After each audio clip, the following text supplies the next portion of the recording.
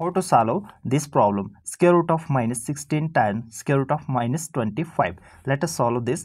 We can write this as square root of minus 16 can be written as minus 1 time 16 time square root of minus 25 can be written as square root of minus 1 time 25.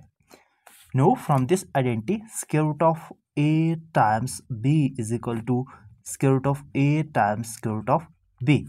By using this identity, we get square root of minus 1 times 16 can be written as square root of minus 1 times square root of 16 times square root of minus 1 times 25 can be written as square root of minus 1 times square root of 25.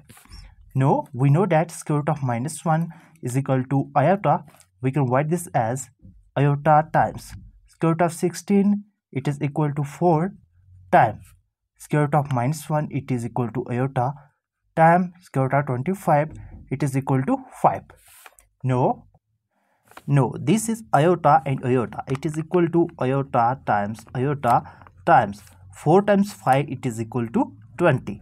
No, it is equal to iota times iota, it is equal to iota square times 20. We know that iota square is equal to minus 1, thus it is equal to minus 20. Thus square root of minus 16 times square root of minus 25, it is equal to minus 20.